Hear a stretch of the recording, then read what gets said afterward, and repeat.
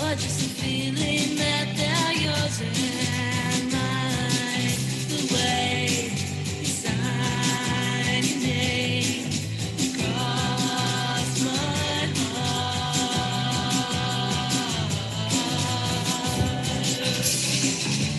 Capital A, capital B, send me.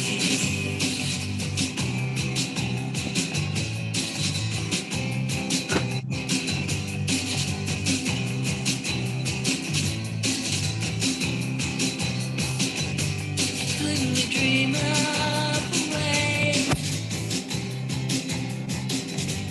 offering everything up to the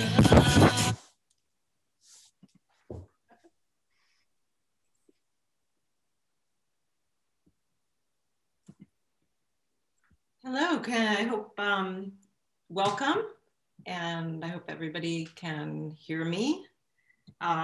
This is Making a Life, the conversation number 3 with Nikki McClure. And before we get started, I just want to ask you all to work hard to stay muted. It just makes everything go much more smoothly. We think we have the settings right so that you can't accidentally unmute yourself, but if you do, then one of our behind the scenes people will try to jump in and mute you, or you can, if you catch it, you can do it yourself. I think it is exactly 1 o'clock, so it's time to get started. If you please, in the chat, if you could tell us where you're from, and if you desire, please also tell us something you love to do with your hands. So a common way to introduce someone is to tell you what their profession is. But I wrote a bio for Nikki McClure today that doesn't start with her profession. She hasn't heard it, so I hope that she's comfortable with it. But here goes. Nikki McClure is a human mother, wife, daughter, sister, friend who loves to live in community and harmony with the natural world of which we are all part. She loves to make friends, meals, discoveries, pictures, and books. So Nikki is our guest of honor today. And before we start talking to Nikki, though, we're actually going to talk very quickly to one of her good friends, Pat Castaldo, who is the co-founder of Buy Olympia, which is our book-selling partner for the event. And so, and you'll see when Pat comes on, he's identified as _ask a question. And Pat, I know you and Nikki have been friends since the 1980s when you met in Olympia. And could you just tell us what Buy Olympia is about, what inspired you to found it, and the role that Nikki plays in it? Sure. Hi everyone, I'm Pat. Back in the early 90s, late 80s, I was part of a community along with Nikki of punk rock people, basically people making music or being interested in the music scene in Olympia, Washington. And so as some of us who are not great musicians, we started making other things besides music, art, crafts.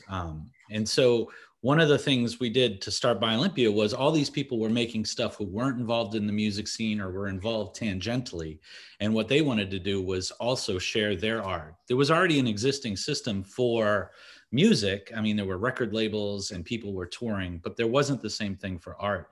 So it wasn't easy for people to share and get that. And so in 1998, my partner and I started working on a website that's now called Buy Olympia.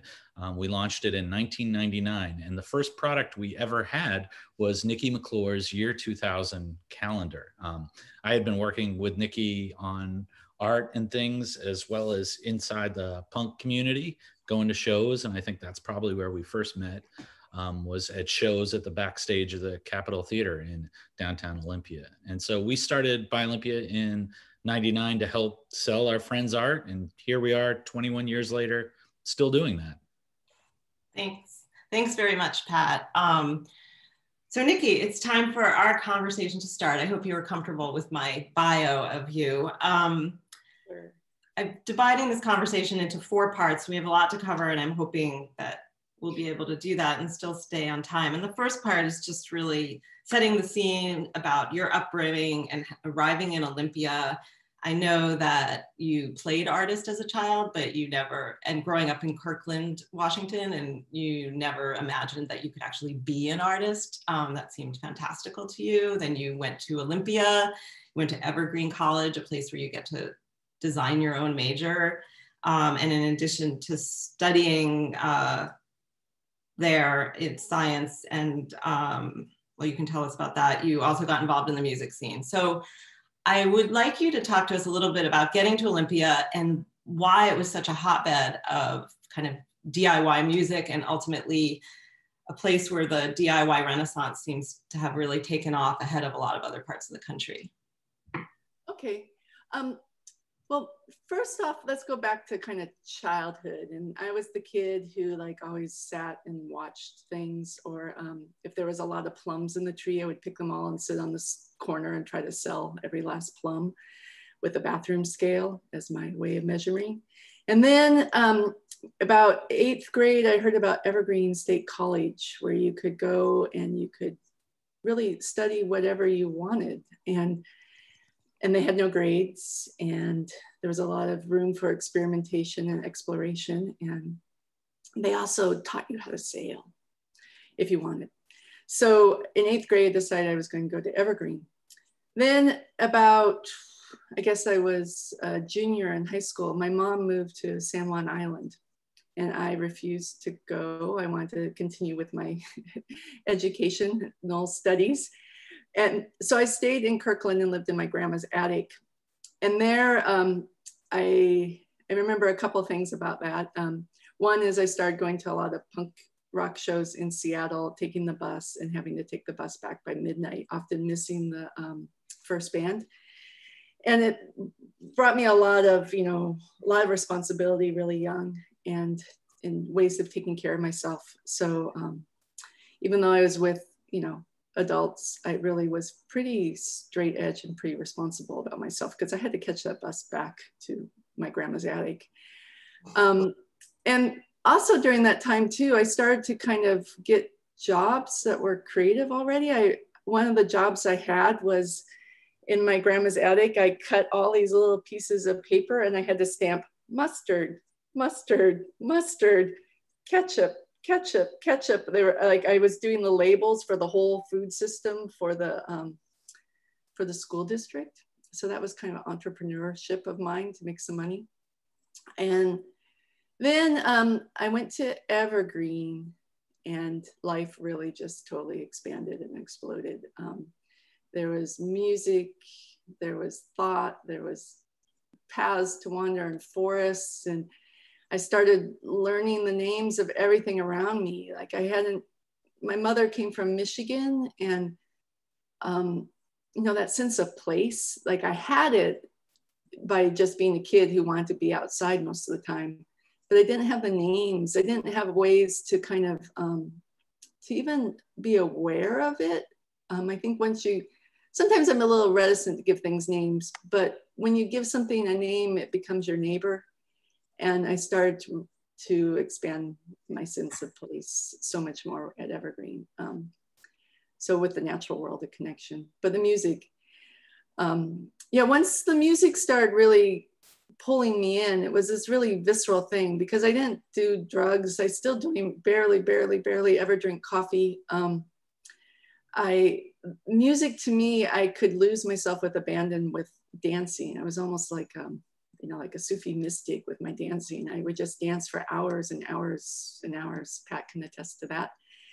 And I think through that music, I found another level of place to be, not just like the forest, but it was, I don't know, something was happening there. So with it was also a way to communicate. We didn't have, I was just, thinking like we just had phones with busy signals, or, you like would go and like slip a note under someone's door or something if you wanted to talk to them. But the way that I found a way to communicate with my community was through song. so I would write a song and then run down to the alley to the next show that was happening that night, and then ask if I could play my song, and they said sure. So I would sing my song, and so it was this real like way of immediate expression that was really interesting, and it was just so vibrant, and like it was, you know, everybody had a voice and was using it at that time.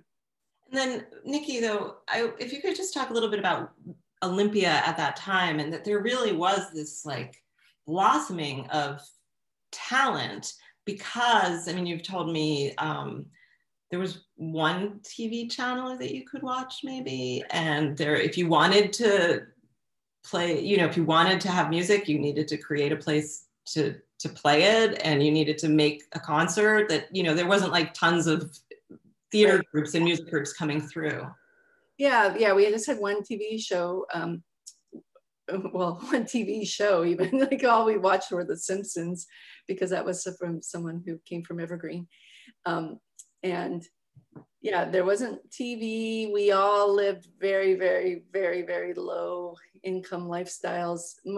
A lot of people lived in communal apartment buildings where we all had our separate apartments, but it was like a shared hall and you kind of knew everybody. It was kind of like one big long pajama party every night.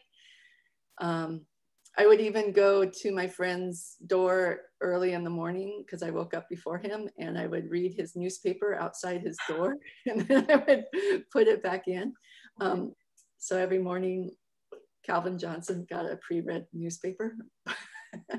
And then, you know, it just was like this sense of anything was really possible, because you had, or anything you wanted, you had to make. Even jobs, you know, you basically, there weren't that many jobs, so you kind of had to sort of craft your own idea of what that would be. And yeah, you had told me that you ultimately, I guess after college, I think it was after college, you toured with bands, and you called yourself a craft survivalist, and the way that you would sort of make money was by doing stuff with your hands, like embroidering lyrics on aprons and making mittens and things like that. Can you just talk a little bit about that?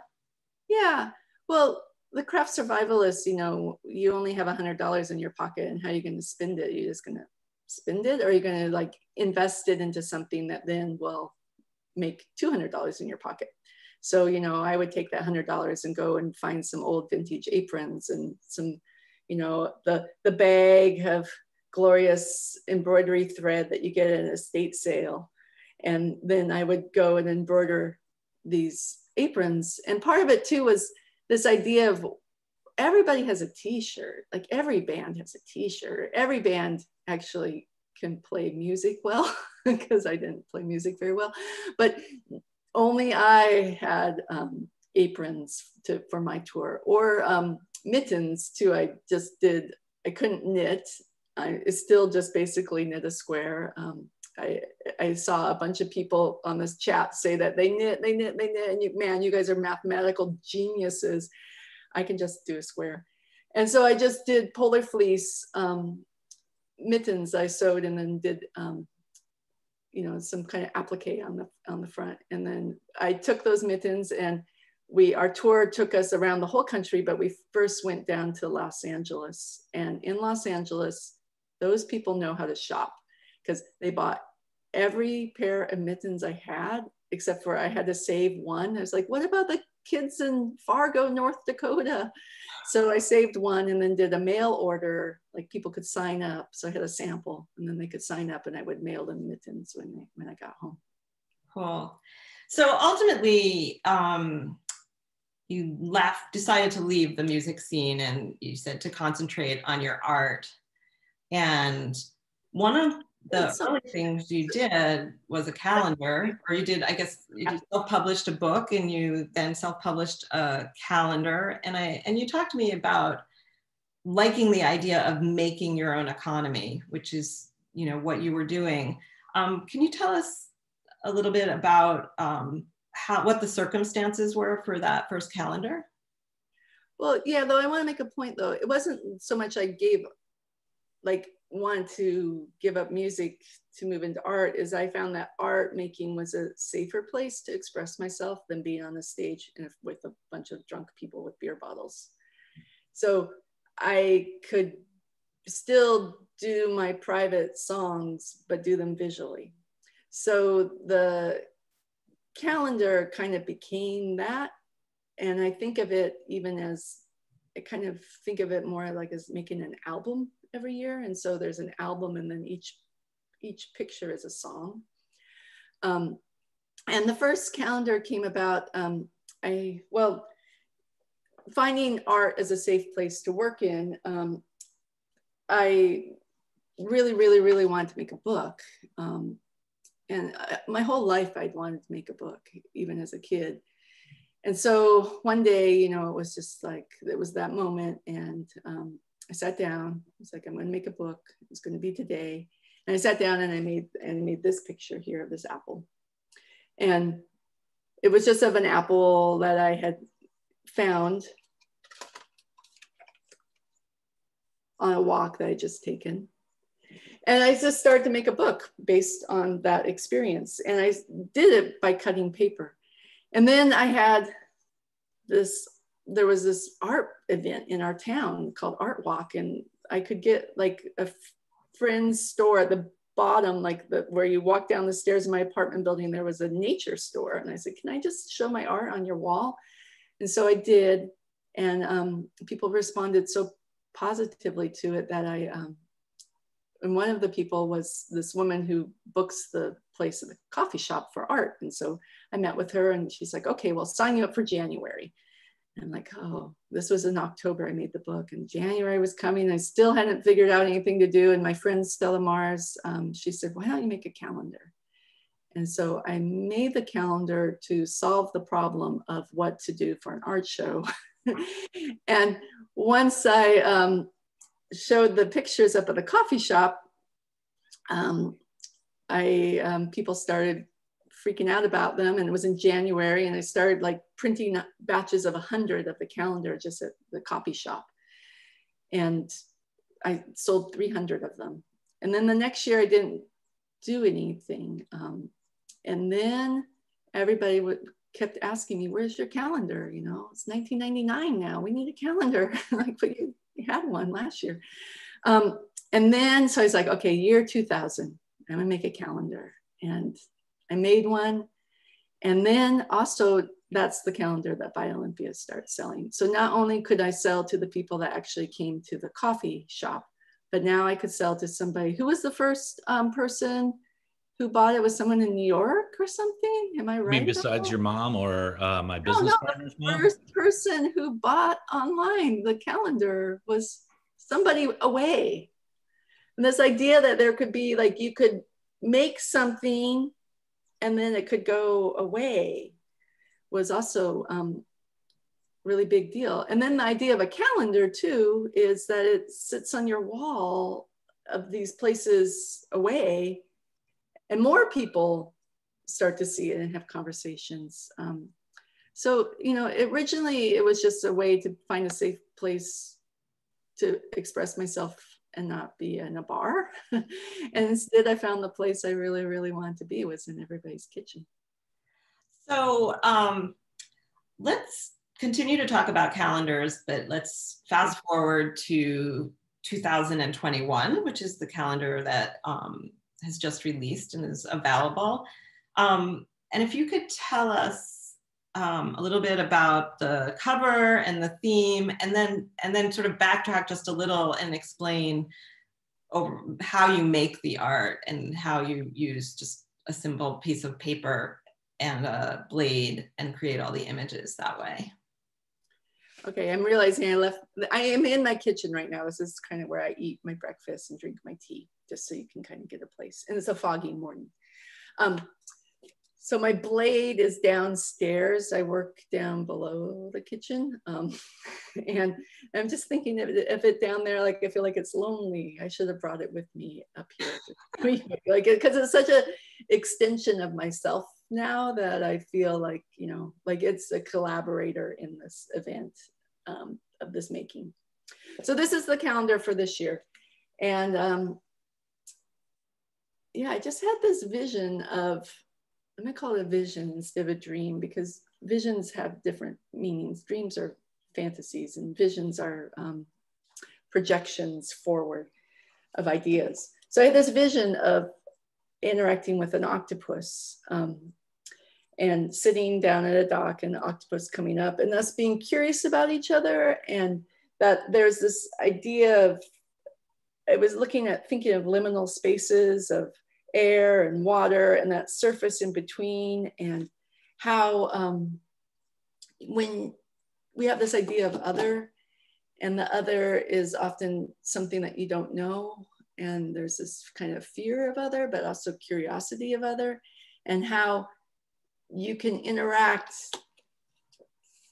and like a Venn diagram and have this space in between where you're still, the octopus is still octopus and I'm still me, but there's a space in between where we become something else. And that space is where we build community. And the more we can expand ourselves into these other spaces, we can build into these communities. And that just sort of was this vision that I had. So I drew some sketches. This is my sketchbook of what that would look like to me. I take pictures of myself in weird postures, and then I draw a bigger picture. And then that gets transferred onto black paper. And then I cut it out with a knife. So everything is still connected. It's all one piece. I find I kind of started my artistic exploration with lino cuts and scratchboard. And the thing that you make is just so gouged and scratched, and it's kind of not very pretty. But I can find those same kind of contrasts with paper. And it is in a way much quicker. It's like, I don't have to ink in or carve away all this spot. Like I can immediately just remove that and then see it. And that's mostly the feeling that I'm going for, is this, I just want to see what's in my mind right that second. And so it's, once I make something, it's almost like, it's just like, I'm done with it. I just want to make something else now, because it's that moment where you're lost in the making and you're just seeing the thing that's in your mind actually manifest. It's so satisfying to me. Yeah. That's the cover of the calendar. Do you want to see the inside now? Too, or? Yeah, that would be great. And if you could just, I just wanted to clarify for people that, so you create the image, then you scan it, and then you send it to Pat, correct? Yeah, well, yeah, eventually Pat gets it. Yeah, we got to put it, because the difference between that. Yeah, there's Pat's. Pat just hijacked our screen. I was just sharing, this is what it looks like once it's in Illustrator before it's colored. And so this started with Nikki and I sitting right next to each other in front of the scanner, scanning those pieces of art and learning techniques. And eventually Nikki learned how to use the scanner. So she scans them directly now. And I used to trace them and convert them all to Illustrator in that process. And now we have somebody else who helps us with that, Scott. And so I get them in the end, and I get to help and sit with Nikki to colorize them and things like that. Yeah, you're the final like filter of it all too. And then, oh gosh, Pat, you're making me long for these moments. And we look at things even like, it's pixel by pixel sometimes. Yeah. So I know I wanted to hear about, you wanted to talk about January, and I think I wanted to hear about September. So if you could just show us those and tell us a little bit about your thinking. I know you said you have it all timed out and you spend a week on each picture. Is that how you schedule it? Yeah. Usually, it just feels very like, if I let things move over a weekend, my hand changes or the paper has changed and I'm not putting the same value on lines. And I also just want to see what it looks like. Is it going to work? And so I kind of give myself a week to just sort of immerse myself. And when I'm doing the calendar, I'm not doing any other projects. I'm just sort of doing it. And then I have these 12 boxes. I make a little list of the boxes, and I start filling them in until they're all done. And then also if you could explain how the words come about with it. Nikki, can you real quick answer the question a lot of folks are asking is just what paper you use? I use Strathmore charcoal paper 500 series, but you can use anything. That's just what I use. I use it because it's acid free. I like the little bit of laid, it has a laid texture to it. I like that solid black. A lot of silhouette cutters use paper that's printed black on one side and white on the other, and they draw on the white side and then flip it. But when you flip an image, everything changes. And then you also, to me, I love that it's this solid thing. Like there's not a little bit of white on the edge. It's just solid. But I was part of an international group of paper cutters in France, this exhibition, which I did not go to because I had a little baby. But I saw pictures of it, and I really wish I had taken the time to do it, because there was a room full of people from around the world, all expert paper cutters, all doing it completely different. But the idea was still there, like a piece of paper and something sharp. And, one guy had like sweatbands on, and like people were using all different kinds of paper, different scales, some people cutting really big, some people with jewelers lenses and cutting small things. It was really fantastic, but the same problem. I have a sheet of paper. How do I cut it away to make a picture? So this is January. I figured January either need to be really hopeful or really, just really hopeful. So this is just it. And you can either be in despair and have hope, or be we just need to keep moving forward. And there's Pat showing it better. And then she also really wanted to see Liberate. Oh, right, forgot. Yeah. So Pat, are you gonna show Liberate? Or are you gonna just, I feel like we're working too. Like when he does that, this is like, a lot what it's like. Nikki tries to point at the screen and move things a lot. Which month is Liberate? I'm sorry. Like Pavlov's dog. Like I'm like, oh God, okay, now we gotta, we missed that. Oh, the book one. This is a funny part of this process, is I don't often know the names until the very end. So I often have creative names for each one. And so this one is just Lois in the library in, I think, Tacoma is what I call it. So this is my friend Lois, who you listen to the music if you were in the waiting room. She sang songs. And this is her in Tacoma Book World or Tacoma Book Center. What's it called? This is used bookstore of every single book ever written, it feels like. And you kind of wonder, like, am I going to, by making books, I'm just, like I'm part of this process of making books, but you just think of all those stories in there, and there's just so many stories. And sometimes there's tricks that we have to do for the actual calendar to make things like the dates fit. And if you see where the dates and the words are, so there's actually in the original books back there, but they didn't fit. So we needed to cover them up. And so there's little tricks like that and differences that you'll see in the calendar versus her original art. Yeah. So the calendar to me is a different version. It's the graphic interpretation of my original artwork, which is it's a 3D object that is made, whereas this is more like a graphic type of. The key difference, I think the key difference that you see that you don't see as people who've looked at your work forever is the shadows that happen. Is when you hold up you can hold up that paper and the cut and put it against white, there's subtle shadows in each cut, and the paper curves and waves, and you really only get to see that in the originals. We actually have, or had until the pandemic, an art gallery down in Portland where Nikki would show this work every year in November. And people are always blown away when they see it actually in person, even though they've seen the calendars for 20 years, because there's something in the subtlety of the way the paper moves and the naturalness that you don't. The hand. I think it's that what you see in person is the sort of humanity of it, you know, like you're taken away from all the computer part, and you feel Nikki's presence and her poetry in it.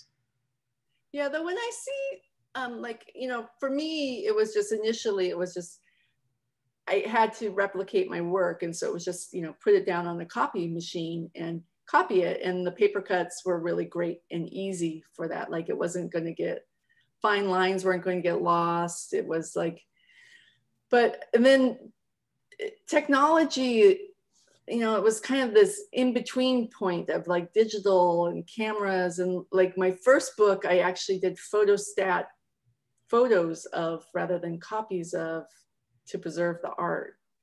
And now, you know, you would scan it, but it seems like there was this kind of shift in technology that only now I think can a printer actually print my work as you would see it for real in real life. But when I see printed work of paper cuts, I kind of always am a little like the shadows kind of get in the way of the image in some ways. So to me, it's a way to get to an image and get to a message in the most direct way. And then the art, the paper cuts are the art part of it. And that is, I think, that's more the intimate in someone's home and a relationship with a family over long periods of time.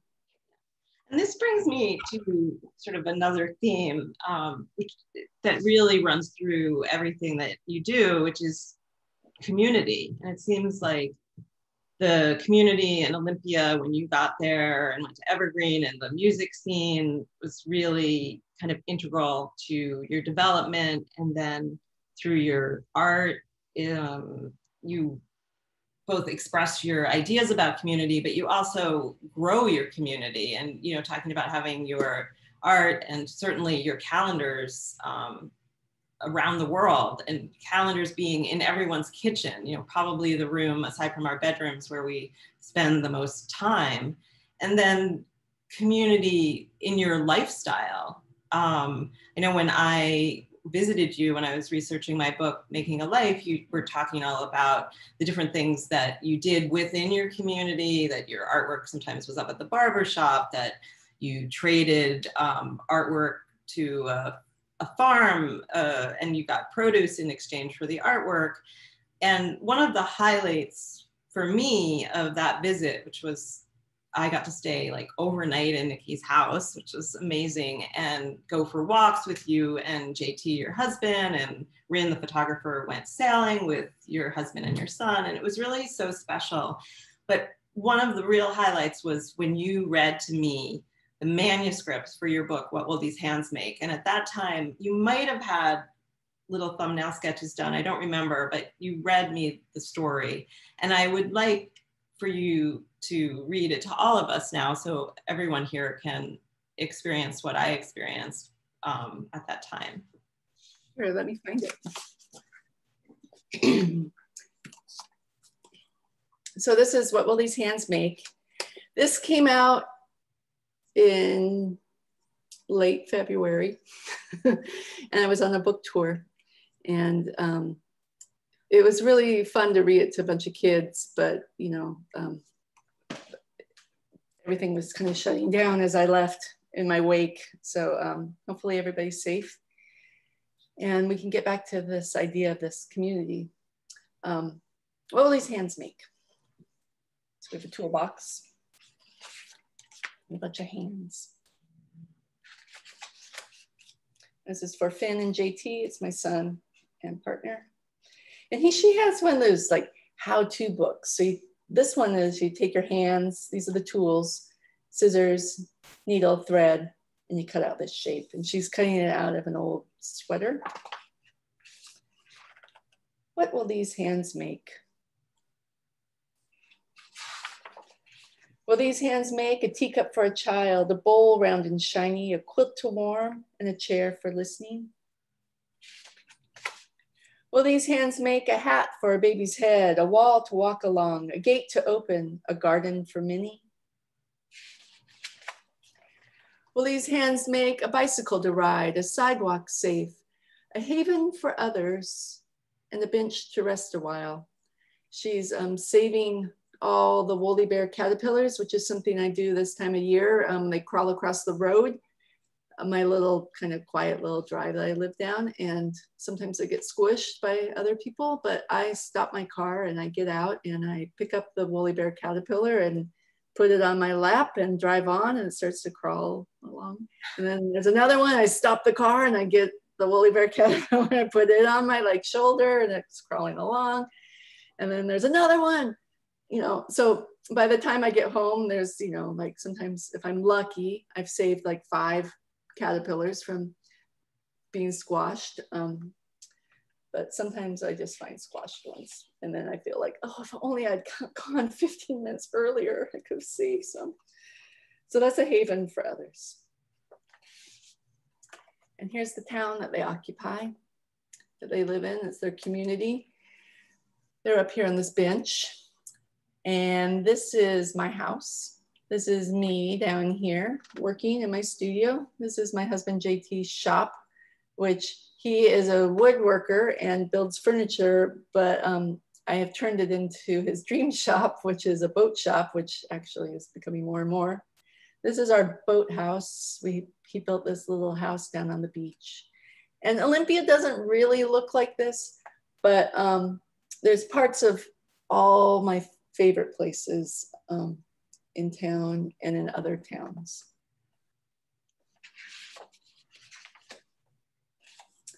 Will these hands make a bridge to cross the river, a boat to sail the sea, a house for swallows, or a home for families? Here they are into the town. Remember when life was like that? Just serendipitous meetings of people. And will these hands make a sign to point the way, a bouquet to celebrate, a gift to give, and a basket for everything? I want to be a basket maker. Will these hands make a raven from a tree, a cabinet for treasure, a painting bright, and a flag to wave hello? I like making flags. This is Marilyn Frasca, who teaches art at Evergreen State College. I never got to take an art class by her, but she's amazing. She taught Linda Berry. This is JT Scott, my husband, and he's building one of his cabinets. Will these hands make a knife to cut carrots, a cake 6 layers high, a spoon to stir, and a song for a parade? Remember things like this? When we could have a parade and there were no cars and you only could transport your 6-layer cakes by wheelbarrow. And everybody would come to your little tiny house. It's almost like a giant punk party, and everybody would cram into a little tiny house and have a party. This is my friend Lois, who was singing those songs and also looking for books. Will these hands make a pillow for grandma, a pair of slippers for her feet, a candle to light, and a bread to pull apart? Will these hands make a box to hold memories, a bear to sit beside, a book to share, and a blanket woven tight? The blanket's up here. And off they go. Will these hands make a fiddle to play quick, a stack of wood for the night, a play to cheer, and a lantern to guide the way back home? This is Mike Kanka. He printed all of my t-shirts that I've ever made. Will these hands make a safe place to be?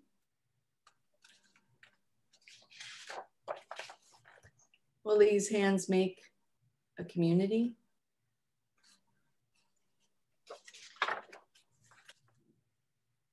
What will your hands make? You could trace your hand here. You could trace your other hand there.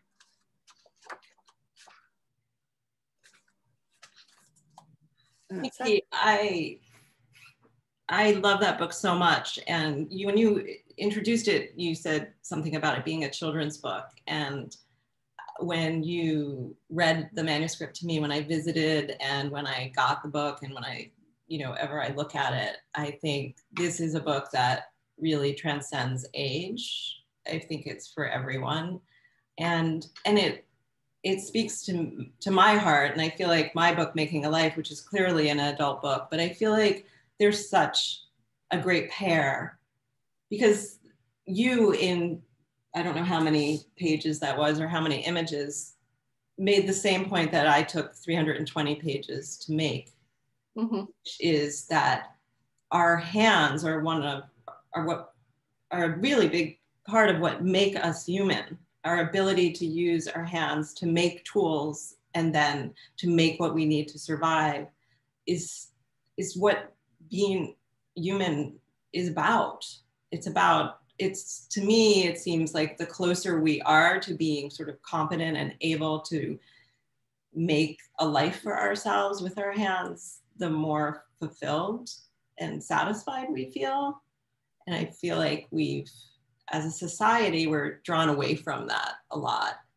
And as a human being, a mother, a sister, wife, a friend, all the things I mentioned in the beginning, it feels like you do such an eloquent job of bringing us home to ourselves, and living really authentically. And I wonder if you could talk a little bit about that authenticity that seems to run through you, and that I'm sure you've noticed a lot of us have trouble with that. There are a lot of people who talk about not living the life that they want to live, that wishing that certain things could be different, or, waiting for another day when they'll have more time to do paper cutting or knit or take more walks or whatever it might be. But I'm hoping you can just sort of share more of your experience and what keeps you so grounded. Well, I waste time too. I, fritter away time, and it is, honestly, it is harder and harder to find that focus and to be free, free from this world that we are embroiled and want to check in on every 15 minutes. To me, it's just a matter of like, I don't know, how can you talk about being authentic without not being authentic? Without not being authentic. Well, maybe here's something. Here, Nikki, yeah. Can you talk a little bit about how you feel when you have that X-Acto blade in your hands? Because I feel like that really gets to how a lot of us feel when we're using our hands to make something, or we're expressing our true selves. I mean, just even when you talk about it, my finger starts to feel warm. Like there's this little buzzing in my finger that's like, oh yeah, like it's not just, it's a physical thing. It's a memory in my cells. It's how my body, these are not just tool making, but they're tools, and how we use them, and that ignites our brain. And when I was, so to me, like, I think of my whole self as I'm an animal, I'm a body, I am cells, I am circulation system. And to do my work, I often have to activate all those things. So while we were getting ready for this conversation, I am here at my kitchen table nook area, and there's kind of this bench I'm sitting on, and I can't move out of this space because there's just crazy stuff all around. because of the setup for this, but the music was playing. So I just stood up on this bench and just danced a little. So I was having a little dance party.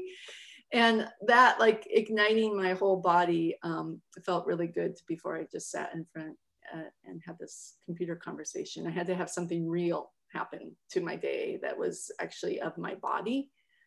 And so, you know, that might be part of it. But, you know, so when you think about making things by hand, that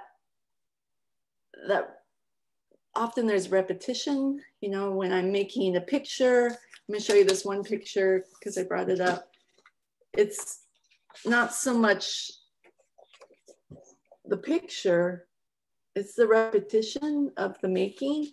So cutting out all these little raindrops just felt like what I needed to do at that moment. And it just felt really good. So it's that physical part that I think, and that I don't get, like when Pat said that I got really good at scanning, that I. Oh, are we losing Nikki? I can't tell if, are we connected? Can anybody else talk?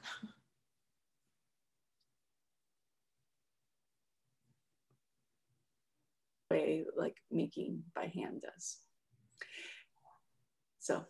Okay, I think I got disconnected for a second, so I might have missed something there, but I just wanted to just say one other thing about sort of this idea of authenticity. You gave me a piece of advice in one of our conversations when I was writing about you, and you said, make sure you touch the earth every day. And I know that you go for, as long as there's not too much smoke in the air, as there has been recently, but you go for a walk every morning with JT, either on the beach or in the woods, depending on the tide. I know you sail a lot and you swim a lot. You know, I don't do as much outside as you do, but I have to say. Oh, she got cut off. But I think what she wanted to say, wait, you got cut off again. Are you there? Okay. So, yeah, touching the earth. And I just think, you know, we have to remember that we're on a planet, you know, and there's universe and we're just these little tiny things. And there's not really that much earth on earth. It's mostly water. So in some ways I've actually tried to have the mantra during this pandemic is to swim every day, or swim every high tide that I can. So to actually immerse myself in the water has been really, it feels, there's less people in the water, especially down here in Puget Sound. Like you don't really run into other people in the water. So it's pretty safe activity.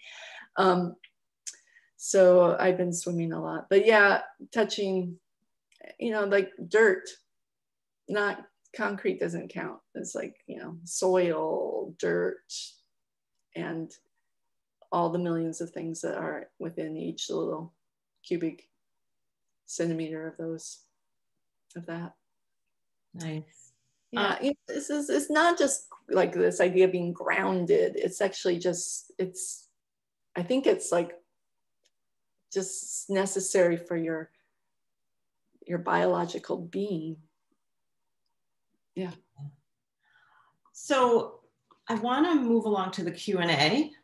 Okay. Pat, I hope, has collected some questions. We'll only have time. There haven't been as many. We've answered a lot of them. Someone wanted to know, how much time, Nikki, do you spend in the studio, whether you're inspired or is it a schedule? If you could talk a little bit about process, I think people would like to hear that a little bit. Okay, yeah. How do you make this work? This idea of working on your own. So I work in the morning. My son goes to school, or he goes off now he built a little house, so he goes off there. And I sit down and I start to work. And I try to do the creative part of my work in the morning and then do the more mundane computer parts in the afternoon. So I have taken a walk because I work in my house. Everybody had breakfast, everybody's settled. I go on this walk, which can be 1 to 2 miles, and then I come back and sit down, and then I start work.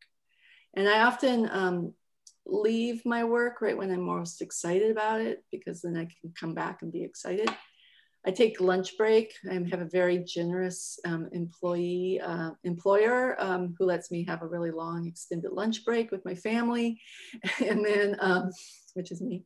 And then I sometimes take a walk after lunch where JT and I kind of process things that came in, or like, oh, like I don't really want to answer this email, like, and then he'll kind of counsel me on, or if I know if I don't want to tell him about this idea, then I probably shouldn't be doing it, because it will be, you know, kind of putting a lot of strain on my family's time.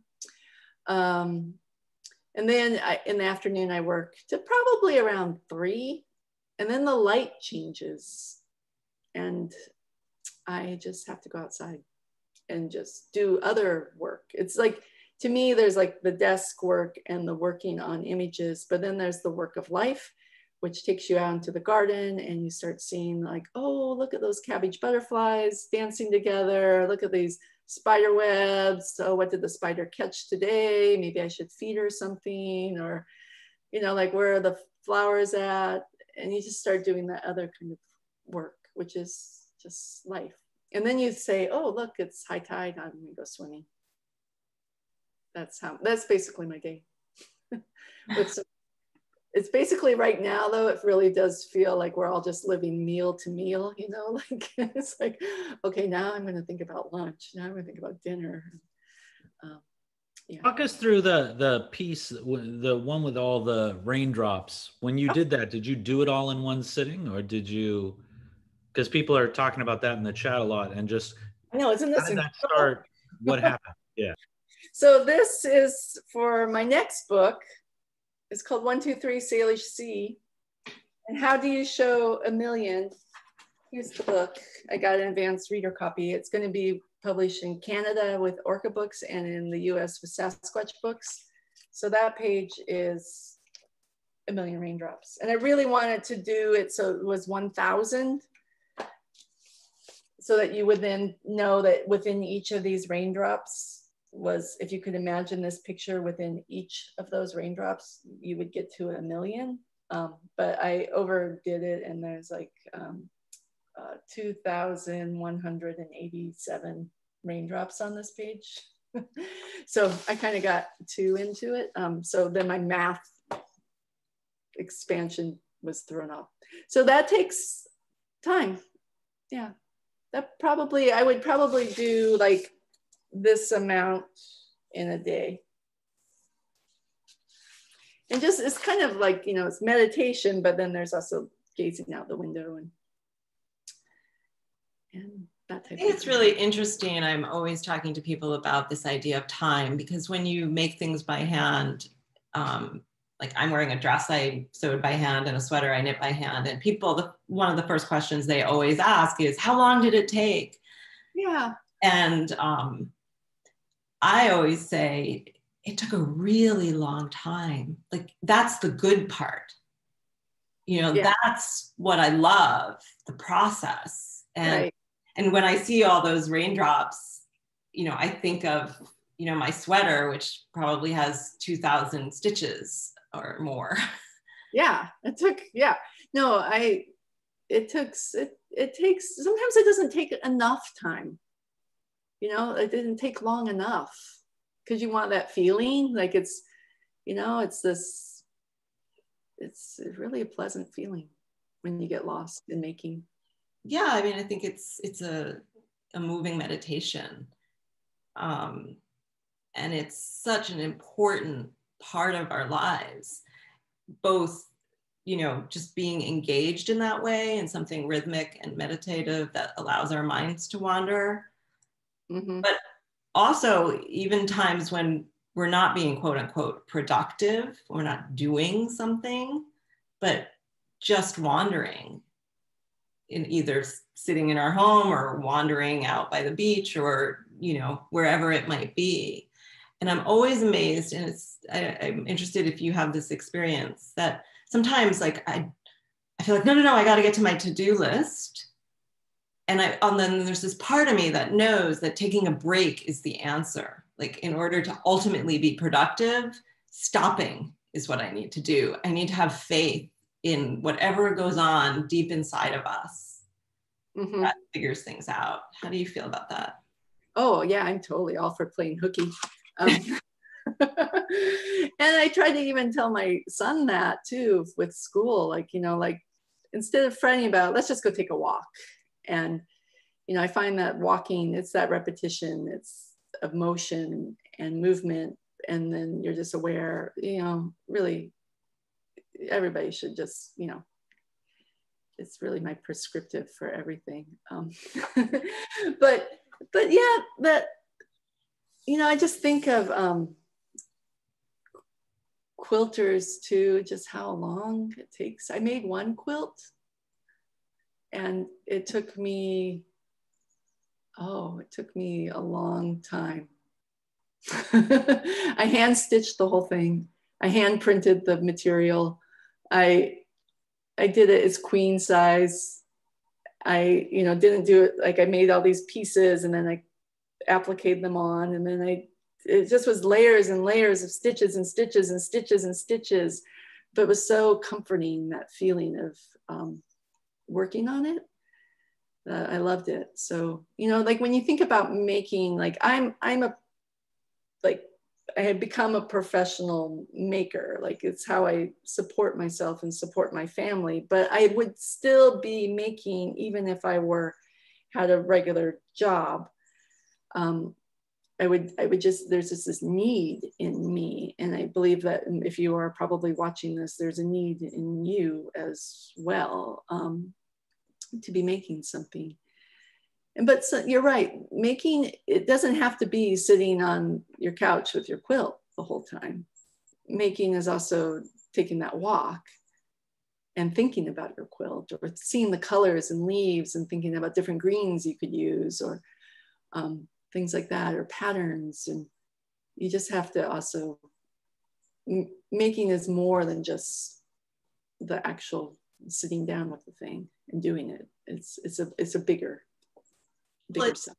Yeah, and it's, as I always like to say, it's part of what makes us human, and it's a pathway to wellness. And I think that, you know, sometimes when people, I'm sure, you know, come to conversations like this and we see your work, which is so extraordinary, or people sometimes, you know, might read about you or other makers, and then they think those people are other, you know, those are the lucky people who get to do this, or those are the super talented people that, you know, more talented than I am, and that they've been able to create this life that others long for. But what I'm always really trying to promote, and I think you are as well, is that whether you sell your work or whether you can spend, you know, 8 hours or 4 hours or 5 minutes a day sort of making things, that it's all so good for us. And that really, like, the word artist, I feel, has done a lot of harm to certain people, because they don't think that if they don't qualify as artist in their own mind, that somehow the making doesn't have value. Right. I just watched this amazing documentary about George Nakashima last night. Mm-hmm. He did not ever want to be called an architect or an artist. He just always called himself a woodworker. And, you know, he was a brilliant genius, but he was a woodworker, and he just worked with wood. You know, that he thought art, people calling themselves artists, actually, yeah, was a betrayal of the making of it, like, or that the craft wasn't, the skill wasn't also elevated. And, you know, and back to that, like the idea of skill, like I consider myself a hack still, like, you know, I'm not like each picture, there's a mistake in it that leads me to try to do better for the next one. So I'm Someone in the chat asked about mistakes. Can you talk about how, I mean, you still work around them? Like, rarely do you scrap things. And do you want to talk about, like, if you do a miscut, what your process is? Well, this picture of the calendar cover is not the cover that I use. So covers are kind of different. Now it's all just getting messed up. I don't care about it. So sometimes I will just redo it, but it still is valid. Like it's still, to me, like even if I've made something that I don't particularly like for maybe some technical reason,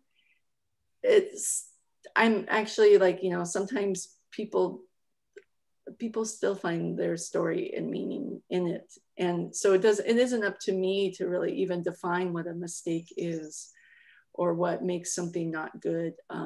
It just is, and it's been made into the world, and it's up to other viewers to kind of, I'm not the type of person who's the potter who smashes any imperfected, you know, like just their work that they don't like. They don't want any record of it for history. Like, you know, you're going to find a file cabinet full of scraps and make the best of it when I pass away. Yeah. One thing people want to know when you talk about meaning in words is people often want to know how you choose the words for each calendar and what that process is. And as someone who's seen you change your mind a couple times last minute, do you want to? Yeah. Even just like as we're like about to send it to press, I'm like, this word. I'm trying to find a good example within this. So this is like a note from my, you know, it's got rebuild, comfort, share, revive, insurrect, assist, unearth, spring forth, shine. Yeah, alchemy, transform, rise, give everything, one for all, expand. I didn't use that. Turn into? Is that? Well, you're going to have to get the calendar to find out.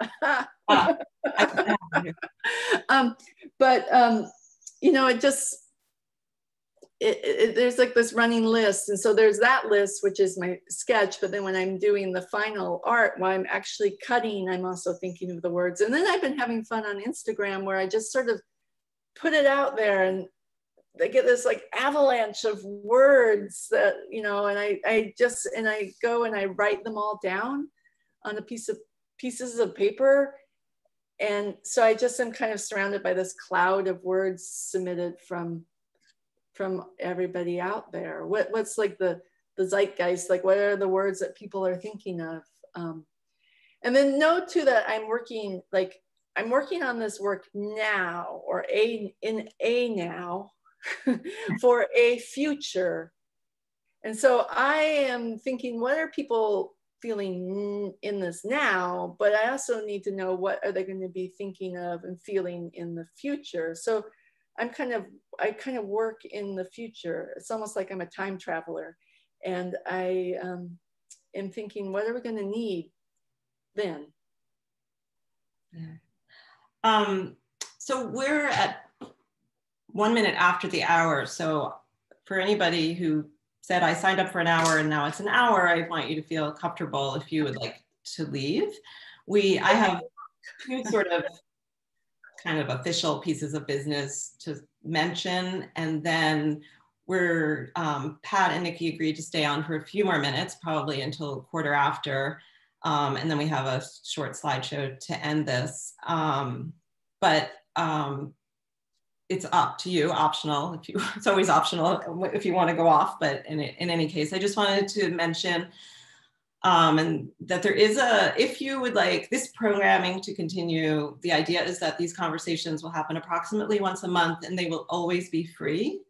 And I just want as big a community as possible to be part of it. But we added this month, this is the third conversation, a tip jar, and it's somewhere on the events page.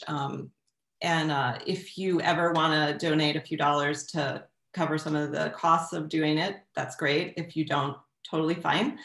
And then I will send a follow-up email to everyone who registered. It will include a link to the recording, so you can watch again if you'd like. There'll also be some information about a new initiative of mine called Maker's Circle, which is a subscription program where people can sign up to get a monthly creative prompt, do a monthly Zoom meeting, a much smaller one than this, where we can talk and interact. and all sorts of other creative surprises. So that's my business part. And now getting back to Nikki and Pat, do we have more questions? Do you remember your first paper cut, Nikki? That's always a good one, just to talk about what got you into cutting paper versus drawing. Because you draw too. I mean, we've done projects together where it hasn't been paper cut. And so what started you down the road of where you are now with an X-Acto knife and blistered fingers? Well, part of it was that I started seeing my work being replicated around town with like 3rd generation copies of things that I had drawn or made, and it looked crappy. So in some ways it was like, if people were going to copy my art, I wanted it to actually be clear. And so I started thinking, like, how could I have it be just really high contrast? But I didn't have this language. Like, I didn't take art, I took science. So I didn't really even know what I was like wanting. And my friend Taewon Yu, he said, why don't you cut out of paper? So I sat down and I cut this out of paper. And it was the thing that started it all. And it's just an apple falling from a tree. I mean, it's really like, it's Newton. It's the law of gravity here. Like, no, I never thought of it that way. So this apple fell, but like, how do I, like, I'm also a very untidy person. So like, if this apple was just there, how do you even know it's falling if it didn't have these lines? But then it looks like it's on a swing. And then, so I had to bring in wind, like a reason for the apple to be falling, a story for that apple to be falling. And so there's these wind, and it's all becomes one piece of, it's all one piece of paper, mostly also just so I wouldn't lose all the little tiny scraps. And then, I mean, it makes it much easier to deal with. So this was my first with a knife. I had been cutting sort of folded Valentines for friends for many years as well. So with scissor cutting, with giant scissors that I would get from Boeing airplane company's surplus store. Those big, giant, heavy scissors, I would cut little tiny things. Or when I would be watching kids, I would do folded cuts. So I would fold accordion cut and then ask the kid, and they'd be like, I want a gorilla on the Empire State Building. And so I would do that. And then, okay, now I want an elephant with an umbrella eating an ice cream cone. And I would cut that and fold it out just as a way to not have kids cry. I think I saw in the chat there, someone just asked, how are your wrists? How do you make sure that you stay healthy? Thanks for asking. Well, I actually, now that I remember that guy with the wristbands, like I think I might need to do back the wristband. How do I stay healthy? Exercises, warm up before I begin, do like all these stretches. And when I would do the book tour with the kids with what will these hands make, we did all these stretches together with our hands and just get them to, like, if you're like doing this concentrated work, how to use your whole body and to take care of yourself, that you're an athlete. A maker is an athlete and you need to stretch. I did carry these really heavy cinder blocks 2 days ago. So my wrist this morning, I was like, oh, maybe you don't do that. You know, you're an athlete. You don't, you let other people carry cinder blocks for you. And I also, you know, I take time off. I don't cut paper every day for 365 days a year. I take the summers off mostly. Because teachers get to take time off, and it also is sort of like a sabbatical within the year where I just go and just become a berry picker or a sailor or a swimmer and not an artist at all. And so I rest and then move into, but always when I'm kind of starting again, it is kind of like a little like creak, creak, creak. But so when you take the summer off, do your hands get like itchy to start again? Do you miss? No. I mean, I'm doing other things. Like I guess I'm making things. Like I'll make, like, you know, like, well, we got this old sailboat, which will be my next book is about that. And one of the things I'll be like, oh, today is like a special day. Let's make a flag. And so I'll be like making a flag all day. And then, or to me, making dinner is also a creative act. I never quite know what I'm going to make. And so it's physical, it's making. Yeah. One thing I also wanted to mention that Nikki, you and I talked about recently, we were talking about how things have changed with COVID, and we were also talking about what projects you had coming up, and you said that you started selling some of your original artwork via Instagram. Am I remembering correctly? Yeah. So Land Gallery, which is part of Pat runs with by Olympia, had to close because it's a very small space and only like 600 square feet for the whole thing. It's a tiny. Yeah. And we should, that's in Portland, right? That's in Portland, Oregon, yeah, in the Mississippi neighborhood, and we're currently closed. Okay. Yeah. So what to do when you have a art show that you kind of have a standing reserved space for November and this work that I made that I want to share. So I've been every so often, it's not really like every Tuesday I drop it or anything like that, but every so often I put up a new picture, and I'm just doing the calendar in sequence, and then people can direct message me if they would like to purchase one. And it's been really strangely successful. Like, I mean, it was like when Pat, you first started by Olympia, I was like, that's not going to work. People aren't going to buy things on a computer, on the internet. Like, people have to touch things. Like, it really was like, you have to touch it to know if you want it. And so like an expensive piece of art that is like an heirloom piece of art, like, when you want to see it, but apparently and that's what we always tried to do on the website, was take as many photos of the art as possible, get it from as many angles, just give people as much information. And so it is nuts how much the world has changed and how willing people are to sort of trust this medium that they used to not, or at least. I think it's also like us trusting each other too. Like, right. So it's actually really nice, because it's now I know where these people are, because I have to like write their address on this box and send it to them. And I include a note, like I write them a letter, and then they write me back. And it's like you develop more of a relationship than I think what has been the case for gallery sold work prior. That it has made us more open to everybody's just so starved for connections, really. So, it's a way to connect with people. Well, I think the traditional structures are to place, you're buying from the gallery, when in all truth, you're buying from me and you. And so a lot of historical structures in this place have been intentionally vague, people always think By Olympia is bigger than it is because maybe they see our ad in Mother Jones and stuff. And it's like, no, we're still just 3 or 4 people in a warehouse. We're not big. We just try to act big so that people want to trust us and buy from us.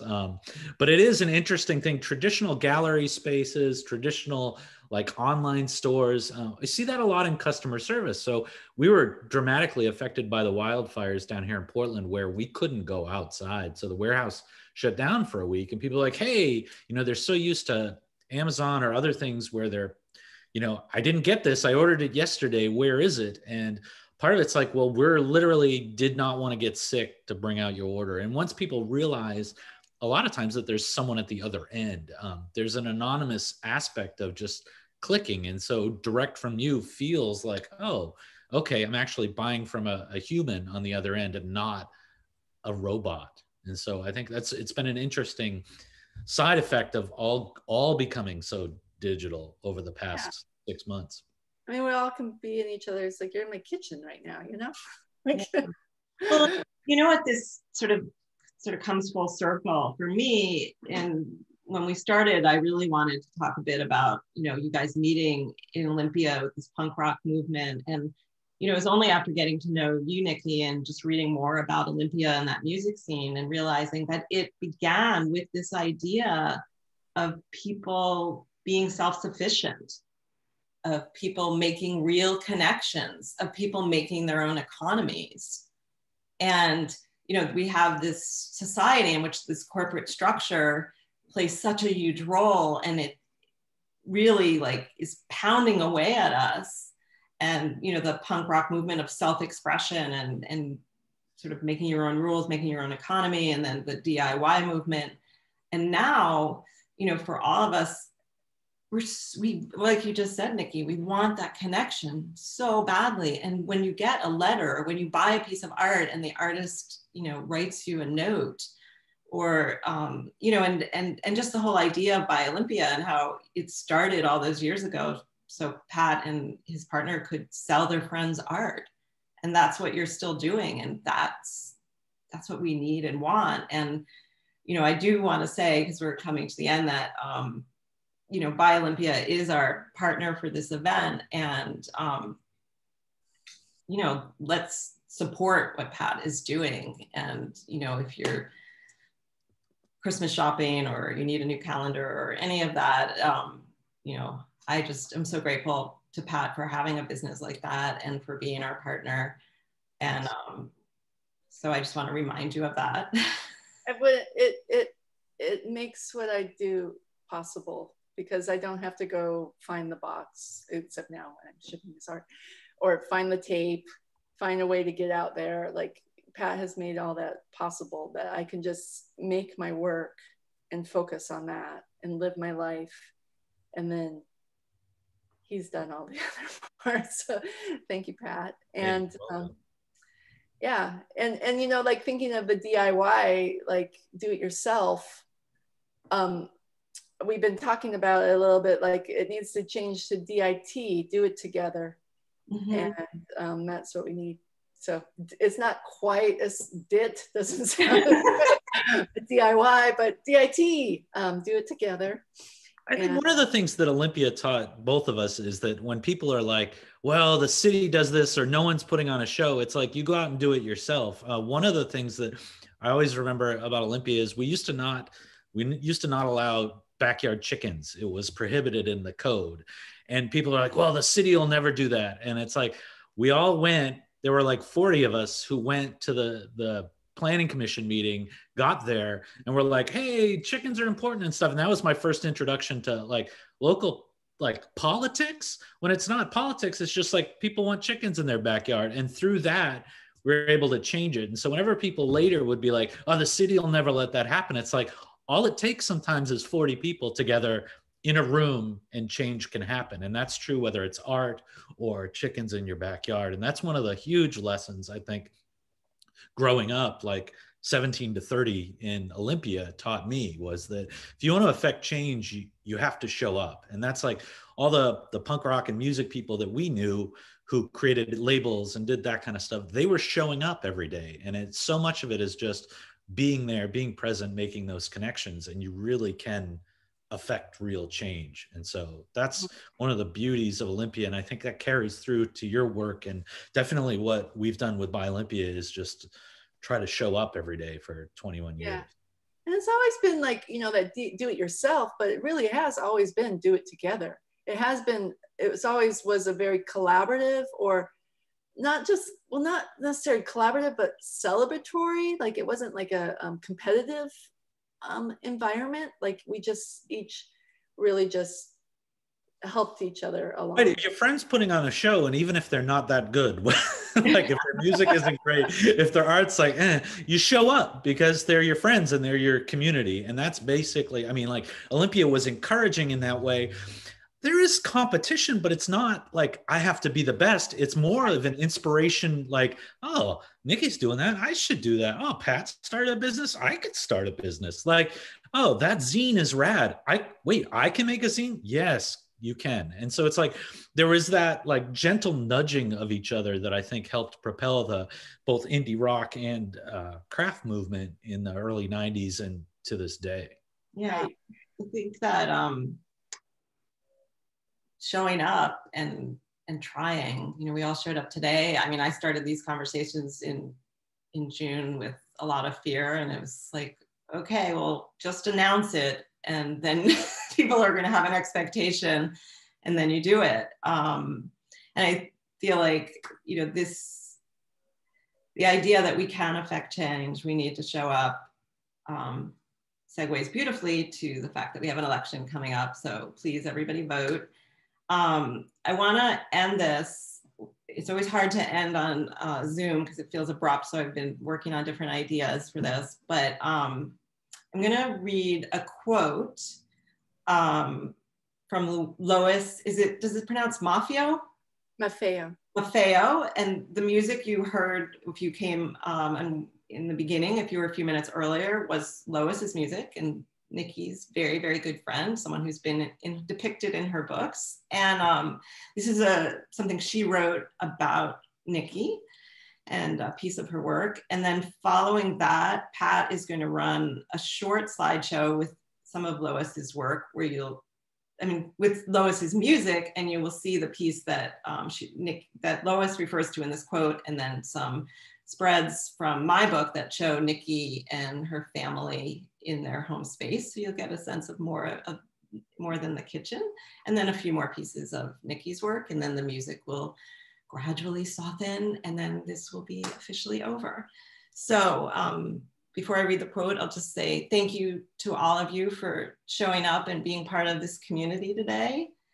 And of course to Nikki and Pat, and then behind the scenes to Joan and Allie, who have been sort of keeping this whole thing together while we're talking. So here I go. Here's the quote about Nikki.